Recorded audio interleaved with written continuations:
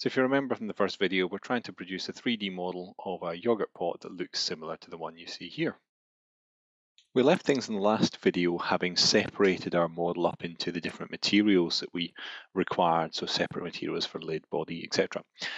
But I think you'll agree it still doesn't look very realistic. If we render it just now, things still look fairly model-like. You can see the individual edges and surfaces in our model. So one thing we want to do is to smooth our model. In the meantime, let me add another light as well, just so we can see, because there's actually, if I recall correctly, I think we made that surface on the top there green. So if we just hide the lid, yes. So let's just make sure that things are working okay. Let's zoom out a little bit and add another light source in here. So add lamp. And let's just render things again and make sure that we are indeed seeing that transparency on the lid and the foil coming through. So that looks good. All down to lighting issues that we were just seeing that dark surface before. So to smooth things off on our simple model, there's actually a very easy way that we can do this. If we select the shape, and we're currently in object mode on the edit options, we can simply select this set smooth option down here, and you'll see that it's changed the appearance of our object. And if we render that now, hopefully you can see the difference for the main body where that smoothing has been applied. There is, let's just select the lid here, there is some more complex operations you can apply. You'll see that now we've got the lid selected. The option to add a modifier is available to me. And if I select on that add modifier, there's a whole series of different modifiers that can be applied, including smoothing and this thing called subsurf, which also does a smoothing operation. But I'd recommend you have a look at the Blender documentation or some of the Blender videos on the web for those. We're just simply going to go with that set smooth option.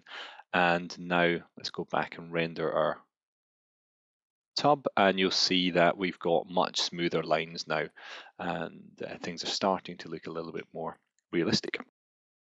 Now we come to a slightly trickier part of the operation when we take some of our surfaces, in our case the main body and the foil lid, and we replace the simple colored materials that we're using with imagery so that we can overlay the necessary artwork on these models.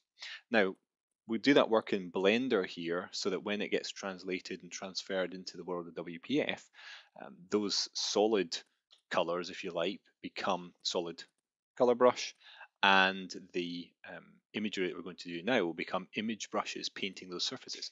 And that means once we're in the have the model in WPF, we can replace those images with any images we want to and make multiple different products by just swapping those images out. But we need to do the foundation work here in Blender. Now the way we're going to do this is using a feature called UV mapping. And UV mapping allows us to take a 3D surface, unwrap it to lay it out on a 2D plane, apply an image to that, and then wrap it back up again to project it back onto the 3D surface that we're interested in. So if we want to apply an image to our main body here and to our foil lid, we can unwrap those, apply an image, and then get Blender to project them back onto that 3D surface. It sounds quite complicated, but Blender does most of the hard work for us. Well, let's make our lives easy and start with the easier of the two. So if I hide that plastic lid and just pick our lovely green colored foil lid, which is in fact a 2D surface anyway. So we're going to project that 2D surface onto a 3D surface, apply an image to it, and then hopefully see that rendered back in Blender. The way we do that is to switch to the UV image editor window, and that's where we're going to see our 3D image unwrapped in just a second. So I've already selected, let's just make sure we get nothing else selected, selected the foil lid here, switch into edit mode, and you see that's an initial projection already done. That's not quite what I want. So press the U key, which brings up this UV calculation menu, and select unwrap. And we now see a straightforward projection of our 3D surface onto this 2D plane here. Now I can load up an image, or I can draw on this surface, but I'm going to load up an existing image. Let's go to my pictures folder into my caricature, and we'll bring up my caricature. And we've now overlaid that caricature onto our 2D representation of our 3D surface. So you can see these yellow lines represent the extent of our 3D surface, and you can see that my image is going to be nicely projected onto that. So to make this all hang together, just switch back over into our view here. Let's come out of edit mode. Switch into material view here, the shading view rather, and we need to specify that that's a textured face now. So we select that texture face, and if we just switch from object mode to texture paint, hopefully we see that on there. And if I do a render now, so let's go back to outliner, switch back on the lid and do a quick render. There we can see plastic lid over the top of that foil lid with our image on it. Okay, so let's try and do the same thing with the main body of our object. Slightly more complex as it is a 3D model, but the same principle applies. So we switch into edit mode first of all. Now, one thing to notice is that we can't simply select that object and project onto it. Well, we could, but we're going to get some artifacts, because actually that object includes some projections at top and bottom where it joins the foil lid and where it goes up into that little recess there.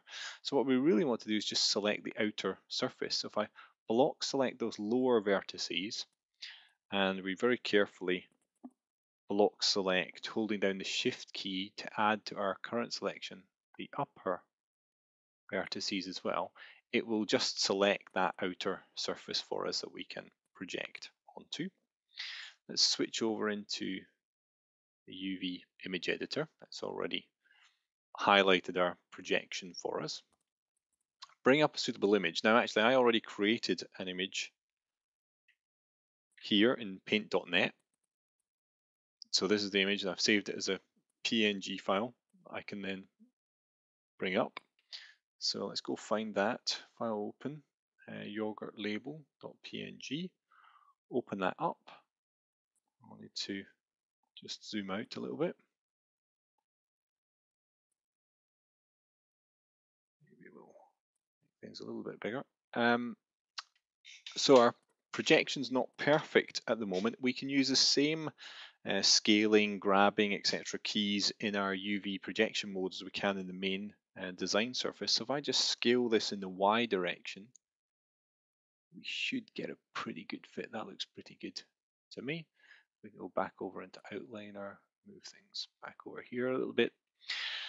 We need to, in edit mode, shading, associate this surface now with a textured face. So click on textured face.